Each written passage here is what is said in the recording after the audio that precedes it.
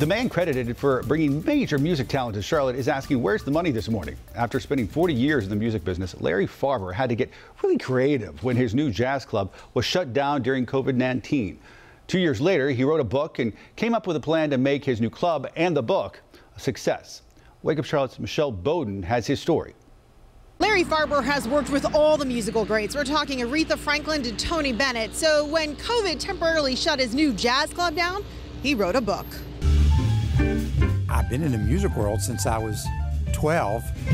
Music is all Larry Farber has ever known. So after 4 decades of working as a producer and talent manager, he decided to open a jazz club in the heart of Uptown. We opened November 2019. We're really off to a great start. And then February, March, all of COVID hit our world, and we had to shut down 1st of March really till June.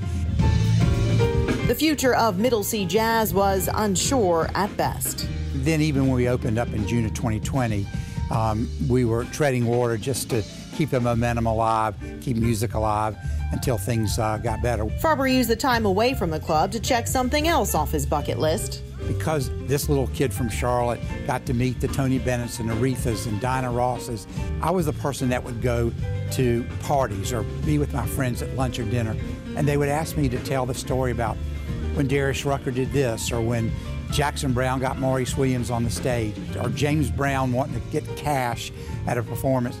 The book is now out, and the club is now thriving. We knew that we would have to tread water through COVID, but we gained traction. People came. We still had a place for musicians to play, and now we are on the map with regard to some of the biggest national names in the jazz world. Farber says some of the proceeds from his book are actually going to a local nonprofit that gets instruments to kids who can't afford them. He says he's hoping to keep the music in Charlotte alive. Reporting in Charlotte, Michelle Bowden, WCNC Charlotte. It's a great read, noted in memory. He's had a chance to read it. I've known Larry for a long time. He's a great friend. And tell you what, the music that he's brought to the city, what he's done for this city, I mean, he's put it on the map. And the book kind of details his history of here in the music. He's a great keyboard player, started as a keyboard player in a lot of rock bands, and then brings all these people to Middle C. So if you have a chance to read the book or head to Middle C, you will not be disappointed. Fun place to I tell you, if you can make a jazz club work in the middle of a pandemic and still end up thriving on the other end, that's impressive. It shows what an amazing job he's done. Clearly. Way to go, Larry Farber.